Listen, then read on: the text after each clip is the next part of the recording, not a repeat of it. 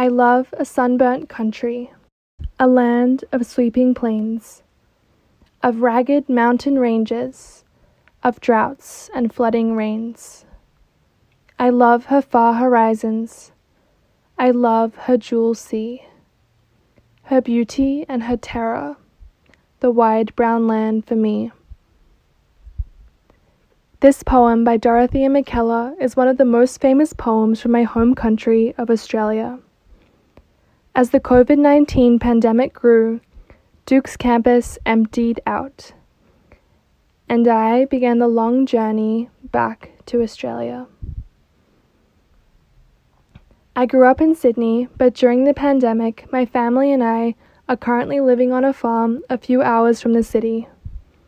While this pandemic uprooted my life in America, it is allowing me to spend the longest period of time at home since I left 3 years ago.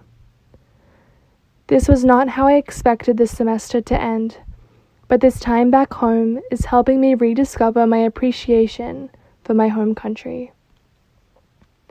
My family and I are settling into our lockdown in the Aussie bush. We are isolated in a very isolated place. Our quarantine consists of planting trees, fixing fences, and sowing fields. My dad spends most of his days moving dirt and rocks to different parts of the farm, sometimes I think just for fun. He always makes sure my sister and I know how everything on the farm works. My dad is using this time to teach my sister Gemma how to drive the tractor, which I think she is enjoying a little too much. My mum steals us away to see what we can find from the fruit trees. After nearly 10 years, we finally grew some olives that are actually edible.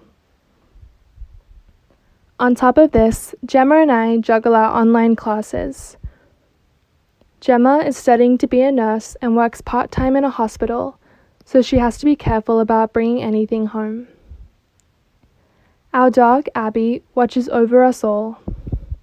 Like the other members of the family, Abby is also in charge of many important tasks, such as making sure the food is cooked properly and making sure that nothing is left over. Life down here in the bush is largely untouched by the pandemic.